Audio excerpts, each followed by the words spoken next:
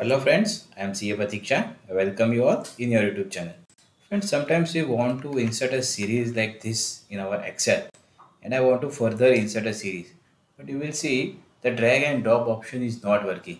Then you will surprise whether my Excel has got corrupted or something has happened to my PC, but that is not the case. Or let's take an example. I have applied the formula in this cell and I want to copy the same in further this cell. If I want to drag and I will try, you will see the drag option is not working. Then today I will give you the solution of this problem. Whether you are using your Windows 7, Windows 8 or Windows 11, the solution will be same. Let's start friends. First of all, you have to just click on this file menu. Yeah.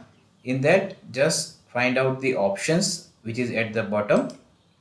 In that, this box will open. In that, you have to search for this advanced option which is on the left side. I will just do a click on this advanced.